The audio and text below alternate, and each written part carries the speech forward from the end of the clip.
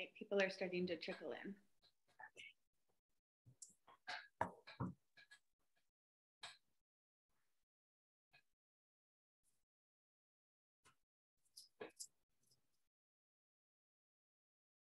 All right, hi everybody. Welcome to another awesome session as a part of HDYO Congress. This session is with Dr. Kelley Atkins from Australia, and she's going to share her research on apathy in Huntington's disease. Kelley has been a great supporter of HDYO in recent years with her fundraising efforts, and we're very honored and excited to have you speaking with us today. If you guys have any questions during the presentation, you can put them in the Q&A, and we will do a question and answer session at the end. So thank you, Kelley, and the floor is yours. Perfect. Thank you so much. So as I said, my name is Kelley, and today I'm going to talk about apathy in Huntington's disease. So before I get started, I know that a lot of us are joining in from all over the world today. Obviously, we weren't able to meet together in person. So where am I? So right now I'm down here in Australia. Now this is a really large country and it's pretty far away from the rest of the world. We're about 10 hours into the future here. So 10 hours ahead of the UK, which makes it 7:30 in the morning on Sunday. Now, normally I live right down here in this city called Melbourne. But right now I'm actually on holidays. And so I'm up here in Queensland. Now, these places seem, they're both in Australia, they're both on the East Coast, but they are really different. So whereas it's a miserable sort of 10 degrees in Melbourne today, it's really cold. It's looking to be 30 degrees here in Queensland. So really different temperatures right across Australia. Okay, so now you know where I am, but who am I and why am I here talking to you guys today? So as I said, my name is Kelley and I work here in Australia as a neuropsychologist and as a researcher with people affected by HD. So as a neuropsychologist, my job is to work with people who are experiencing changes in their thinking, their memory or their behavior. And these changes typically affect day-to-day activities like working, driving a car or living independently. So that's the sort of clinical role that I have. But my research has really been about the psychiatric symptoms or the mood-based changes that occur in HD and how best we can measure them. Now, I've worked across this research across the world. So I did some of this research in America. You've got a picture here of me at Yosemite National Park working on these posters that I presented about a week later at a HD conference. Now, measurement of symptoms doesn't really sound that sexy, and I'm not one of those people who's working on a cure for HD. I wish I was, but if we're going to effectively treat HD, if we're going to design medicines that work, we need to be able to measure symptoms to use in our clinical trials. And so measurement of symptoms is really important for that purpose, and that's where my work has come in. So today I'm going to talk specifically about apathy. Now, apathy is one of the most common psychiatric disorders that affects people with HD. So what exactly is it? So apathy is a disorder of motivation and it's caused by changes in the brain. Now, when I talk about apathy, I'm not talking about feeling like you can't be bothered on a Saturday or a Sunday morning after a late night. I'm really talking about this changes in the brain that make it really difficult for people to engage with different activities. And so the effects of apathy at this level can be have really negative consequences. It can affect our ability to do the things we enjoy, to be interested in learning new things, to live independently, and to look after ourselves. Now, we know that apathy also affects families because people with apathy tend to have more difficulty engaging socially or emotionally connecting to other people. From a healthcare perspective, apathy also makes it hard for clinicians to get people engaged in their treatments or their programs. So, for example, someone with apathy might not do their physiotherapy exercises as often as we would recommend them to. And we know in HD that's a really important thing.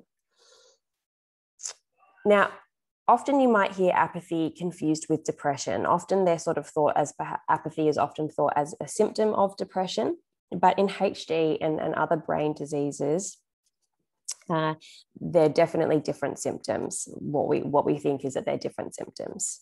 So whereas a person with depression often has negative thoughts about themselves or a sense of feeling hopeless or sad, someone with apathy tends to be more emotionally neutral, and they might appear indifferent or they might need prompts to do things.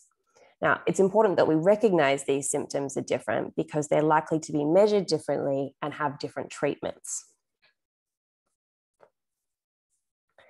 Okay, so how does the brain work to keep us motivated, and what goes wrong for a person with apathy? So if we think about why it is we do things, we can relate most of our actions to the basic idea that we engage in a behavior in the hope that it will lead to some kind of positive outcome or a reward. Now, how much effort we put into something depends a lot on how important or how much we value that reward. So we could use this hiker as an example. So here the hiker has two mountains to choose from.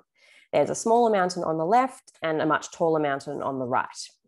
Now, let's say there's a pizza at the top of each of these mountains. So in this case, the hiker might choose the smaller mountain because they can walk less and get a whole pizza to themselves. What if we had 3 pizzas at the top of this larger mountain? Would that change our decision?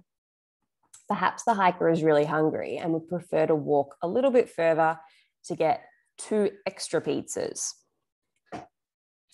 Now, in a person with a healthy brain, this is how decisions are made. We weigh up how much effort we need to put in and whether the outcomes on offer are worth that amount of effort. Now, unfortunately, in HD and other brain diseases, the parts of the brain that help us to make these decisions are affected. And one of 2 things can happen. Either the rewards become less appealing. So in this case, the hiker might be completely indifferent to pizza, or the perceived effort can become much greater. So again, in this example, the mountains could become seemingly impossible to climb, no matter how much pizza we have at the top. Now, experimental psychologists usually study apathy using that effort and reward framework that I just described. And that was certainly something that I did in my PhD. But as a psychologist working with a person that has apathy, we're likely to think about how it presents in the clinic and how it affects a person's day-to-day activities. We know that there are 3 key subtypes of apathy that a person might present with in the clinic. The first one is what we call behavioral apathy. Now, this is a difficulty in getting self-started, so that difficulty with initiation of an activity. And so a person with this type of apathy might have difficulty getting started and might need prompts to do things. So they might have to be asked to do things. The next type of apathy is what we call emotional apathy. And this can lead to difficulties in engaging emotionally and socially with people. We might find it harder to connect with our friends or family, and our feelings might be dampened down a bit. So we might not feel our feelings as intensely as we previously did. The last type of apathy is what we call cognitive apathy. And this is a difficulty in putting together all of the necessary steps to carry out a behavior or an action. People with this type of apathy might have difficulty also in deciding what it is they want to do for a day, or deciding what needs to be done and in what order it should be done. So what are our priorities for the day? Now, in the first study of my doctorate, we wanted to know which of these subtypes affected people with HD. And to do that, we used a relatively new questionnaire that hadn't been used in HD before, and it separates each of these subtypes of apathy. So we asked people with the HD gene expansion, both with and without motor symptoms of HD, as well as people without the HD gene expansion to complete the apathy questionnaire. We also asked one of their family members to complete it about them. We did this so that we could see what people with the HD gene felt about their apathy and how this compared to their family members and how they thought it affected them. So what did we find? Well, here, this graph is showing us how people with the HD gene expansion scored on each of those subscales of apathy compared to their partner. Now, just to orient you to this graph, there's a lot going on, I can see that, but on the left vertical y-axis, we have how highly people scored on this questionnaire. So the higher the score, the more apathy they were experiencing. On the horizontal x-axis, we can see the three subtypes of apathy, so the cognitive, behavioral, and emotional apathy. Now, what we can see on this graph is that people with HD symptoms, and they're shown by the red bars, had higher levels of apathy than people who were pre-symptomatic, so without any signs of the motor symptoms of HD. And they're shown by the purple bars here. We also found that people with HD and their family members rated apathy in a similar way. Now, this is shown by the similarity between the completely coloured bars and the partially shaded bars. And we saw this effect for both people with and without symptoms of HD. And what that suggests is that people with HD are pretty aware of their apathy symptoms and how they might affect their behaviour. So this next graph shows us the number of people who scored in what we call a clinical range of apathy. This is a level of apathy that we would expect to really affect people's day-to-day activities. So again, we know that apathy occurs on a spectrum, and what we're talking about is apathy at this high end of a spectrum of amotivation or not having enough motivation, and that's the sort of symptom we're talking about. Now, again, to orient you to the graph, the left vertical axis shows us the percentage of people in each of the participant groups who scored above this clinical range. On the y-axis, we've then again got these subtypes of apathy. We've got three groups of people in this figure. So the red bars, again, show people with the HD gene that have symptoms. The purple bars are people that have the HD gene but without symptoms, motor symptoms, and the orange bars are people that don't have the gene expansion. Now, what we found here was that people with HD symptoms, motor symptoms, were more likely to have clinical apathy, and this occurred for every level, for every subtype that I talked about before. So the behavioural, the emotional, and the cognitive apathy, compared to people in both the pre-symptomatic and non-HD groups. What we also found that was interesting, though, was that people in the pre-symptomatic period still had more apathy than people without the gene expansion. Again, this wasn't as much as people with motor symptoms of HD, but it was more than what we would have normally expected. So what does this actually mean? What does it tell us? So we learned two things from this study. The first is that people affected by HD experience apathy in lots of different ways. So all of those subtypes that I talked about at the beginning can affect a person with HD. And it's likely that no two people with HD are going to experience these symptoms in exactly the same way. We also learned that apathy affects people really early, so before they develop the motor signs of HD. And what that means is that we need to make sure we're helping people well before a diagnosis of HD. And if we can help people as early as possible, that's a good thing. Okay, so now that we know that people with HD experience apathy in many different ways, and we know that they are relatively aware of it, how do people with HD describe apathy? This is something that we wanted to know. And so this was the aim of the last study that I did as part of my PhD. We wanted to understand how people with HD experienced apathy, how they described it, and how they thought it affected their day-to-day activities. Now, this is really important. Understanding how people experience apathy is really important, particularly from a measurement perspective, because we need our questionnaires of symptoms to match up with how people experience those symptoms. And we need, if they don't match up, it means that we might be measuring something completely different to what we think we are. So in the previous study, I talked about that questionnaire that we used. How do we know that that questionnaire is measuring apathy and not something else, like depression or like fatigue? And so that's why we did this last study. We wanted to really understand how people describe their symptoms of apathy. So we asked them. One person said, I don't know if it's just me and I'm lazy or if it's part of the disease. But I have difficulty sometimes getting up off the couch and doing things. So they're really talking about a difficulty initiating an activity or self-starting an activity.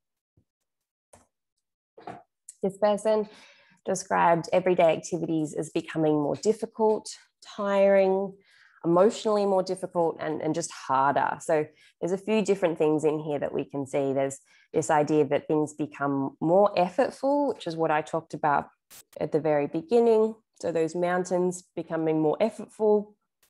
Here, day-to-day activities are becoming more effortful. They're also becoming emotionally more harder, so harder to invest emotionally in them and to really care about what it is you're doing. And they can become tiring as well, which is a tricky part of our measurement because we know that apathy and fatigue can really cross over a bit. This last person said, I feel bad, I feel sad sometimes because I'll be at home, I might put on the TV and then that's it. But as soon as she texted me, I thought, oh, this is a really good day to get out. This woman is talking about being at home and not really doing much, really wanting to get out and feeling like she was just sort of stuck at home and feeling a bit sad because of that. But as soon as she was prompted by one of her friends to go for a walk, she thought, gosh, I'm glad that this is happening. I'm glad I'm going for a walk. I'm glad I'm getting out. And this one's really important because it helps us to understand that people that have apathy don't necessarily not enjoy doing things. They still get pleasure and enjoyment from doing the activities they like. It's just much harder to start them. Okay, so what do we think helps? So based on the research that I did throughout my PhD and from working in the clinic with people with HD, there are some things that we think can help people who experience apathy and perhaps limit how much it affects a person's day-to-day life. So the first suggestion is to get involved in activities with other people. This might mean joining a club, joining a team, but what this is a support network that can prompt you and support you in what you're doing. And again, we saw this in one of the previous examples, just how much having someone to prompt you to do something can be really helpful. The other one is to get into a bit of a routine or to stick to a schedule. So what we mean by this is sort of doing a similar thing each week at the same time. And an example of that is that on Thursday nights at 6 o'clock, I am part of a running group. So every Thursday after work, I know it's my running night and I don't plan anything else because I know that I've got plans. And in that way, running for me becomes a habit. And this is important because we know that getting into really good habits now and then sticking with them down the track is really helpful. Most people that we interviewed were still participating in activities that they had liked and had done for a really long time. So it might have been a sport that they had played since their 20s or 30s, tennis or golf, or it could have been like a community group like painting or creative writing. But whatever it was a habit and it was simply a part of their daily or weekly routine. What this means is that you don't have to think of the activity yourself. You don't have to initiate the activity yourself. It just comes naturally, like the way we automatically brush our teeth before bed. So if we start now and then we continue right through the lifespan without habits, it's a really good way to make these positive habits that you can then keep for a really long time. The last one is is to get help early. So some of these things that I've talked about today, you might have recognized in yourself, you might have recognized it in someone close to you. And what we would suggest for that, if that is you, if you do identify with that, is to talk to somebody now. So the earlier we get help, the earlier we recognize these sorts of symptoms, the easier it is for us to put in place routines or habits that we can stick to. And so I would certainly encourage you to get in touch with someone if this is something that you're experiencing, or if it's something that you've noticed in somebody else. Okay, so that's actually all from me today. That's all I wanted to talk to you about. But if you do have any questions, I'm more than happy to chat. And you can also email me if you've got something you'd like to talk about offline. Thanks. Awesome. Thank you so much, Kelley. No worries. We do have a few questions. The one I want to just touch on, just from that previous slide, you mentioned, if you're recognizing these signs in yourself or other people, that you should talk to somebody. Who are those somebody? Who should people reach out to in that case? Yeah, sure. So I guess it depends a little bit on who you're engaged with. I would say that if you're part of any kind of, if you have someone that you see in the context of HD, that can be really helpful. Often, I know here in Australia we have HD clinicians that will help people get engaged with the community. So that might be, helping someone to find a community group that suits them, or making a chart for what it is that they'll do each week. And that can be for people that are experiencing symptoms of HD, as well as people who, might just have a family member with HD. So that would be my first suggestion. I also think maybe talking to friends and family and sort of just saying, I'm actually having a bit of trouble, getting started with stuff. Do you think that maybe, we could set up something together? So maybe you have a friend that likes to go for walks, or that you can get coffee with, or that likes to do different kinds of painting or arts, or whatever it might be that you're interested in and that your friends are interested in. If you set up like a club or a team of a group of people that you do something with, that would be another option. Yeah. Awesome. I like those. Engaging other people to keep yourself too, right? Exactly. Which I think is great. What I'm curious about, and maybe this is because I've read one of those quotes and related to that so well, where, I've gone through spouts of depression and stuff like that. So for me, I'm curious.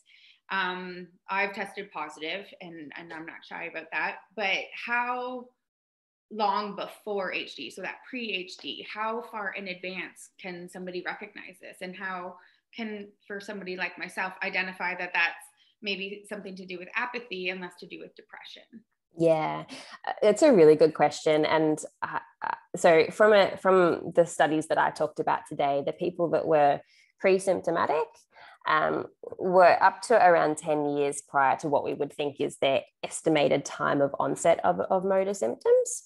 So it can start to happen really early. I think teasing it apart from depression is a bit trickier. So how do we know if it's apathy or if it's a symptom of depression? And we know that apathy can be a symptom of depression. So they can occur separately, but they can also occur together. And I think if that were me and I was thinking about my mood and I wasn't sure, if I felt like I was having difficulty getting started with something, I might try to think about whether I have other symptoms of depression. So, do I feel, am I thinking negative thoughts about either myself or about stuff that's going on around me? Do I feel kind of sad? Do I feel down? Or is it the case that once I get started on something with my friends, I have a great time and I'm really enjoying it? And thinking about those things and maybe talking to your doctor or a psychologist is another good way to tease those things apart. And if we're feeling depressed, then we can get treatment for that. We have medicines that work for that. We have sort of behavioral things that we know work for that.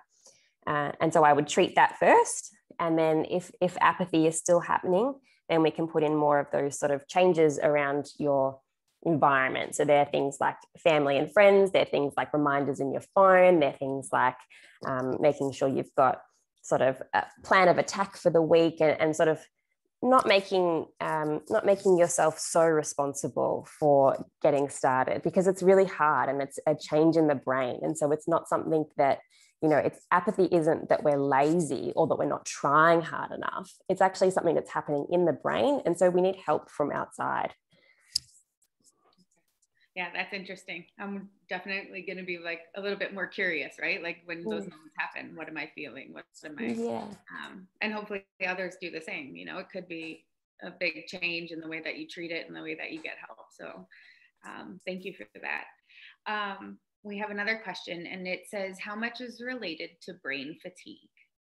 Yeah, it's a really great question. And this was something that came up time and time again throughout all of the studies that I was doing, was this overlap between apathy and fatigue. So is it that I can't be bothered, or that I'm not motivated, or is it just I'm really tired? And that came up time and time again. And I think this is a challenge that we're still facing as a research group, is really trying to understand what is fatigue and what is apathy, and are those two things related or similar? I definitely think that fatigue plays into apathy. So if we're feeling fatigued, we're typically less enthusiastic about doing things. So I think there is a real overlap. I do think that fatigue is related to apathy. And so then we talk about more making sure that we're getting enough sleep, making sure that we're taking periods of rest if we need them. So if you need to rest, making sure that you've given yourself space to rest, and understand that, again, it's not that you're being lazy, it's not that you're not trying hard enough, that those things can, fatigue and brain fatigue can be a really debilitating sort of symptom. So making sure we've got enough rest, making sure that we're getting enough sleep are other ways that we can help with fatigue, but also with apathy that might be related to our fatigue. Awesome. Thank you. I hope that answered your question. Yes. Hopefully. We have another one that just came in, and it says, I'm interested to hear patients are aware of their apathy. I often thought the apathy itself almost protected people from an awareness that they are not doing as many activities as they used to, or are not being as motivated as they used to be. Can cognitive behavioral theories help reduce the amount of apathy that someone experiences, like meditation? Yeah, right. So the first part around sort of being aware of our symptoms is an interesting one. And I think what would be important to note with the studies that we talked about is that these are people that aren't necessarily experiencing a lot of changes in their thinking at the moment. So we know that as our thinking changes in terms of memory and how well we can concentrate and pay attention, and all of those thinking related changes that typically happen for a person that has HD, that can affect how much we notice symptoms about ourselves. So that's the first thing that I would just sort of mention. I also think that while people might be able to be aware that they're not engaging in as many activities as they were, how much they are bothered by that is a little bit different. So I think if we asked people if they were bothered and we compared it to how much their family members were bothered, that there would be a bit of a difference. Typically we find people that have apathy don't really mind that they're not doing things, particularly in those sort of really severe cases, whereas family members often are really concerned by it and are really worried by it. The second one, in terms of treatments, in terms of, I think it was CBT you said, and maybe mindfulness. Yeah. So it's a great question. I think that it really, again, depends on other symptoms. So, and again, what kind of person it is we're talking about. Is it a person that is pre-symptomatic and that is not experiencing really any changes in their thinking and memory? Those sorts of therapies might be really helpful. I think that once a person has the cognitive changes that occur with HD, it can become a lot harder to do CBT. CBT sort of relies on being able to identify thoughts that are maybe negative and maybe not founded by the facts, and then being able to challenge those ideas. And that can take a lot of, it's a big cognitive load. So as it really depends on the stage of where a person's at. In terms of mindfulness, I think that's a really interesting idea, and it's actually not something that I know a lot about. My first initial thought would be that sort of changes to the environment can be really helpful, but maybe mindfulness is another one that can as well. And you know, if that person is interested in finding out, I can definitely have a bit of a scan of the literature and see what I can find and get back to you. Okay, awesome. We will work on getting those details from that person. If that attendee wants to send just me a message or the panelist a message, we can get you those details. Thank you for that. So thank you so much, Dr. Atkins. I thoroughly enjoyed that, and it gave me some things to think about. And I'm sure everybody else as well, because it's this world of HD, the knowledge of HD just keeps growing and growing and growing. But the more we know, the better we can be prepared, right? So thank you for that. And thank you for everybody for tuning in. We now have the brilliant Dr. Jeff Carroll sharing his HD story happening on track 1. And on track 2, we have Prof. Hugh Rickards talking about the incredibly important notion of getting new HD treatments to patients globally. So you guys can check out and go check them out. Take care. All right.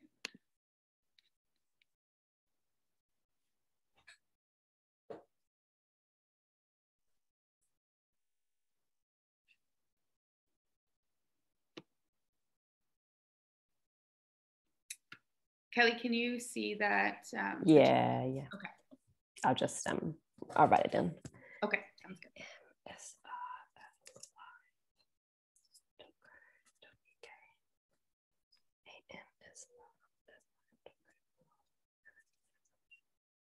Yeah, no worries. I'll have a peruse. Awesome. Thank you so much. No worries. Thank you.